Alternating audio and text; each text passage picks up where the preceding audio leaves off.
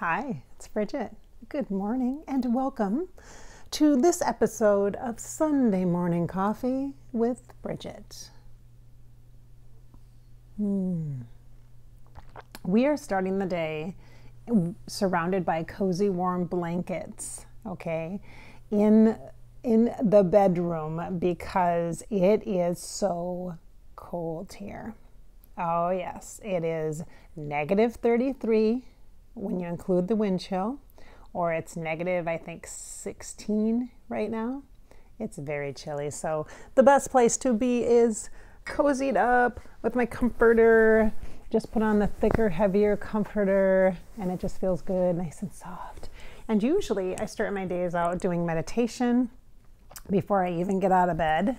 And then I spend time journaling. Look at my new journal. Woohoo! I'll talk about this on my Fairy Grasshopper channel a little bit.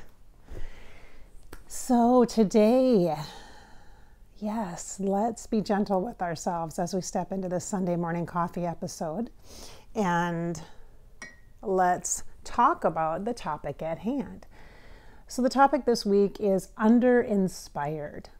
And I chose this topic because I felt like there had to be a different term to use instead of uninspired for how I've been feeling. Because the truth is I've been very focused on my own healing process and journey and doing a lot of inner work and clearing, working with the shadow, dealing with some of the things that I want to change as far as patterns go in my personal relationships. Maybe some of you have felt like that. Have you? Have you felt that energetic support to make some changes for yourself by working through some things for yourself? Not externally, not I want to change this, but internally, like I want to change my communications and the way that for me personally, it is in working with my children.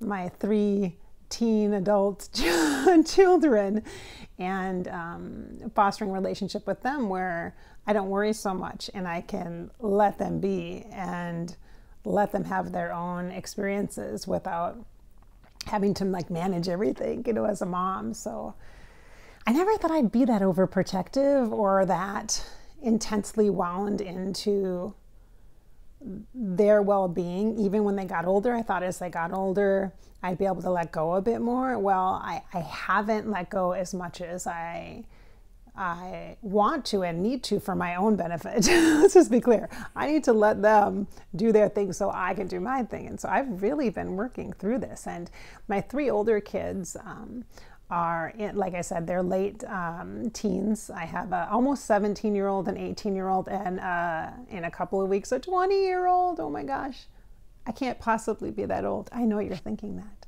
right? And tomorrow's my birthday. I'm not going to tell you how old I am. Actually, I would. I mean, it's not that big a deal, I guess. I'm not 50 yet. I'm closer to 50 than I am 45. So there you go. Just make a guess. And so I feel like it has been a great time for me to release some of these old patterns that I had with their dad, with my divorce, and some of the old hanging on kind of dysfunction that I had with the divorce time, during the divorce time, which was like over 10 years ago. I mean, it was a really long time ago, way, way back. And so it's time to let go of all of that and then reconnect with my kids in a way that we are all independent creatures who make our own paths, chart our own paths.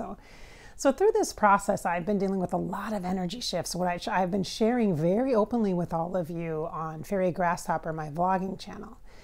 But today here on Sunday Morning Coffee, I want to talk about the concept of feeling under-inspired, because I think this piece will resonate with many of you.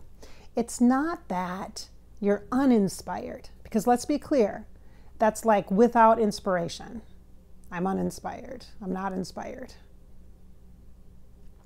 And I don't believe that's true for any of you. I really don't believe that, because you wouldn't be watching something like this. some kind of a podcast or some kind of content to inspire you. You wouldn't be watching that if you were uninspired. You might be watching that to maybe fill your coffee cup a little more with inspiration. But it is existing. It does exist. You're not in a state of undoing inspiration. You already have a little bit of inspiration, at least a tiny little bit, because you were inspired to watch this after all, weren't you? Of course you were. And so now we just fill that cup up. So you're reaching out, making a request to the universe to help fulfill that need or desire that you have to become more inspired. Me too. Me too. Cheers. Cheers. You and I are in the same place. So I call this state being under inspired, underneath inspiration. So inspiration is right at the top of that. Now that goes to this kind of beneath, deeper work with the shadow and working on our own stuff, our own experiences, our own patterns and things, because inspiration then, it exists. It's always there. We are always here, right? But underneath that is where we're at, maybe, right? We've kind of gone under the inspiration. We've used it as a blanket and hidden underneath it. And we're not actually allowing ourselves to be free and play in that energy of inspiration. We haven't transmuted that inspiration and changed it into something that we can utilize and work with just alchemically, just because of the nature of who we are. So just like with that shadow work, you go underneath. You got to go underneath that issue. You got to go underneath that circumstance. You got to go underneath that trigger, whether it's something somebody says online or a political thing, or because that's a real common one right now, right? A political thing or policy or whatever it might be, something that you disagree with that's very contrary to how you feel or believe. You got to go underneath that. You got to go under that circumstance, issue, or topic, because underneath that, that's where the good stuff is. That's why treasure is buried, my friends. It's underneath. It's staying safe for when you can dissipate this needless clump of crap and let yourself work with the goodies underneath that, work with the treasures underneath that, right? And so too, then being under-inspired is the energy underneath something that you might see as resistance, something that you might see as an issue, a circumstance, a relationship, or a life situation like a job loss, like a health crisis, okay? Hello, can we not all relate to these kinds of things right now? There's a lot that we can relate to that feels negative, heavy, and it is intense, very trying. It can create a lot of struggle, a lot of stress. So underneath that, you are still there. You are still there, okay? You're just under it. You're under it, okay? You're under it. So when we are under-inspired, it means we are in this place where we're not quite ready, in the mood, feeling the vibes to access inspiration, which then usually results in some kind of an action. We're doing something or some kind of a change, like whether it's an action that's a change in our mood, a change in a direction because we get a new idea, or an inspiration to reorganize the kitchen cupboards or something. It doesn't have to be anything massive or major. It can be just something normal, natural, very simple. It doesn't have to be monumental, but I've decided that the state that I've been in as of late has been being under-inspired, specifically when it comes to the Above Life channel. So I'm going to share this with you guys who actually enjoy chatting with me and having conversation like with deeper meaning beyond just a celebrity guest. You guys are going to get the underneath, like the backstage talk, okay? I have discovered that I haven't really had a lack of inspiration. It's really not, that's not really the best way to describe it as far as Above Life channel goes, as far as just channeling the celebrity guests. It has been more of a time of being underneath the inspiration, because for so long, for 2.5 years, there's been so much, a good solid 2 years, so much constant content I've been creating for Above Life channel. And And most of it has related to specifically channeling afterlife celebrity guests, many whom I don't really know. And that creates a lot of, inner stressors and challenges for me, and it really stretches me. And while I can be really here for that right now, and in the middle of 2020 up until here early 2021, being stretched in that way, I feel like I need to save my energy to be stretched in areas that really matter most to me, like I said, like my relationships with my kids, for example, at a higher level, at a more beautiful, profound, expanded soul level. And so it's like, focus your energy with what matters the most to you. And that's what matters the most to me. And so it makes sense that I would be under the energy of inspiration of Above Life Channel, because for so long it's been so much like a wow, I had for so long created. And at some point I had to stop and do some kind of reflection and look at, well, where is this going? Like, why am I doing this now? In the beginning, it was to help inspire your spirit, to fill you with hope by connecting with famous people who you would recognize. So this might surprise you, but not everybody wants intuitive information. Not everybody wants to grow and evolve as a spirit. Not everybody's interested in their individual personal growth as a soul, as an intuitive being, okay, as an energy being. It might surprise you, but it's true.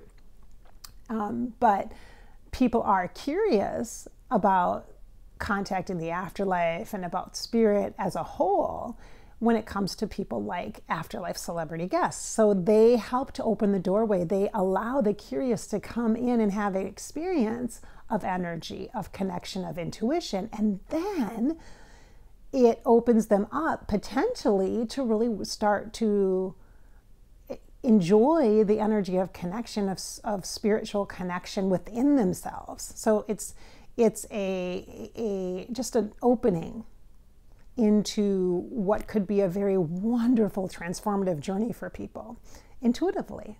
There's such a beautiful relationship to be had within yourself, with your spirit. You've got to be on your own side. And when we learn or we hear from somebody that we look up to, a celebrity, we can, and from the afterlife perspective, we can gain some encouragement, maybe some inspiration to consider things for ourselves, for our life, and how things affect us in a different way, in a way that's healthier, that's more uplifting, more positive, more inspired than we maybe had before we listened to that interview. So it was something that I felt like the work that I had done with Prince in the afterlife was so uplifting for so many people. And I got so many great friends from that experience too, like true friends, like people that like me as a person, not just as a psychic, and who I like, people who I think are just wonderful. Like I have like best friends for life because of that experience in channeling. And I thought, wow, if this can bring a connection to somebody like me, who I'm very picky about my friendships and such. I mean, maybe you're like that too. I'm like super, might surprise you, but introverted when it comes to friendships and things and making new friends and stuff. I'm really guarded like that because it feels like people just want to be your friend because you're psychic. I've had that experience many times. And so the experience I had because of Prince, he was able to connect me with community of some really beautiful people. And if you are a PRD, Purple Raindrop, you know how much I love you. You know how much I love you. I just got a birthday present last week from one of you. Thank you so much for that too, sweetheart. I appreciate it. And so look at how inspired I am. I'm happy. I feel joyful. I feel blissful in that connection. And I really want that kind of connection, opportunity, community for you, if that's something that you want. And you might not even know you're missing it. And so I thought Above Life Channel was a way that I would begin along this process, this road. And it really connects into my purpose. I've been doing spiritual and psychic work. I've been a certified life coach since 2006. I've been doing spiritual psychic work. I started as a medium in 2004. So you do the math. It's been a long time, over a decade in both those things, as a life coach and as a medium and as a psychic, right? Psychic medium. And so I have been connected to my purpose for a very long time, and it's always been to inspire your spirit. And although many iterations of taglines and focus inspire your spirit to be who you're created to be, that's always been a core foundation. In fact, I have, and I should post it on Instagram, I have this big piece of tag board, hot pink paper, that back in like 2013 I wrote out. When you're like going through like the businessy stuff and the creative business stuff, I was taking a creative business class, and I wrote out my mission, and it was so beautiful. It makes me feel emotional just feeling the energy of it. Hot pink paper with big black marker. And I was getting ready for an expo, an event. I was speaking at an event, and as you know, psychic medium, where I'd come in and I'd channel and I'd connect with archangels and have a conversation with people and give them an experience, and then I would do question and answer for mediumship. Or for psychic stuff too. It's really fun to do that kind of, I have to clear my throat, you guys. It's really fun to do that in groups. It really is, like in a big room full of people. Oh my goodness. It works on Zoom too. I've been doing my psychic work in a small group on Zoom too. It does work. It works pretty fantastic, actually. Well, for me and for the people that I've been working with, it's worked really well for them too, you know. But they're already kind of intuitive anyway. They're a little down the path already. So anyway, so I wrote. I was making posters for my speaking thing. You know, I was making some posters, some positive stuff, and I tore off a piece of paper and I wrote this mission statement on it. And it's beautiful, and it's about community. It's about having connection and relationship to our spirit, working together, like being with others, not just like-minded, like-hearted. It was heartfelt connections. Heartfelt connections. As we learn, grow, and deepen our relationship to our spirit, my spirit, me, my spirit, you, your spirit, that spirit, not spirit of deceased loved ones, not spirit of famous people, not spirit of your spirit guides, but you as your spirit guide, you as someone, as a spirit, as a soul, energetic, worthy of getting to know and being in relationship with. And not just worthy of, but like a master. You are a master of your own soul. But you have no consciousness of this until you wake up your connection, until you're shown, until you have different experiences. Maybe like watching a video with your favorite person that has been channeled: Prince, Freddie Mercury, David Bowie, Marilyn Monroe, Stephen Hawking. He's my new favorite right now, you guys. Oh my gosh, love him. There's going to be more from him. Just watch and see. So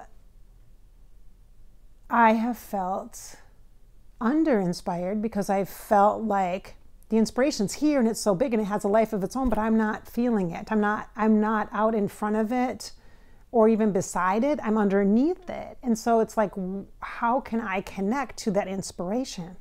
How can I connect in a new way, a renewed way to what is inspiring me? And how can I source that in to this energy of what this is, whether it's a circumstance, situation, relationship for you, or a project for you? And so I am feeling that underneath piece. I don't feel crushed by it. I don't feel suffocated by it. It's just simply an energy awareness that I have. It's like its own thing now. Above Life Channel's its own thing. And so how can I reconnect with Above Life Channel? How can I work with it in a way that reflects who I am and the mission, desire, dreams that I have, so that you can connect more authentically with me, and I can then connect more authentically with you as an individual viewer, because I feel you as individuals. Like, you guys look like little lights on a light grid, and you light up as a whole, and the more lights there are, the happier I feel. And thank you, by the way. I just got a beautiful email. I'm going to do a video about that the other day, and from someone who was battling cancer and who was in palliative care, and just gave me was exactly what I needed at the moment. Exactly what I needed to give me inspiration, to help me to feel connected to that purpose, to understand that Above Life Channel does have purpose in a way that I can't possibly comprehend. And so too, then, if you are feeling under-inspired in any way, stuff you used to love to do just doesn't have that inspiration anymore, maybe you just need a break. Maybe if you're an artist and you always paint this certain way and you do this certain thing and you have these orders and you've been doing it just kind of because you're fulfilling orders or that kind of a thing, and it's lost its luster for you, maybe you just need a break. Maybe you need to add something different into that process. Maybe you need to connect differently to the energy that you're using to create, to show up. Maybe it's not that project's fault or issue. Maybe that's just the thing, the thing here, and you're underneath that. So you have to give yourself some time and some permission to step back, to go inside, to reflect, to bring forward a new meaning, a renewed meaning. A renewed meaning. Right now, because of the times that we're in, it's really common not to feel all that interested in things. It's okay to be under-inspired. It's okay to be mellow. It's okay to feel a little flat. It's okay. That is totally okay. I have felt like that. I'd rather feel a little flat than super down in the dumps. And I've been there too, let me tell you, in the last few months. And it's just natural. We are in a natural state of becoming. We are. Of becoming inspired. Here's to inspiration, my friends, here on Sunday Morning Coffee. Here's cheers to you for being here, for being part of Sunday Morning Coffee, which is a way that I was feeling under-inspired, that I reconnected to Above Life Channel, to viewers like you. Sharing my spirit with you and your spirit.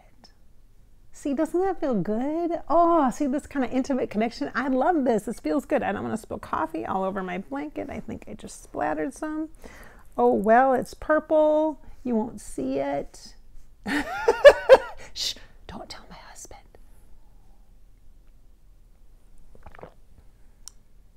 All right. Thanks so much for being here on this unique episode. Let's call this the cozy episode of Sunday Morning Coffee with Bridgette.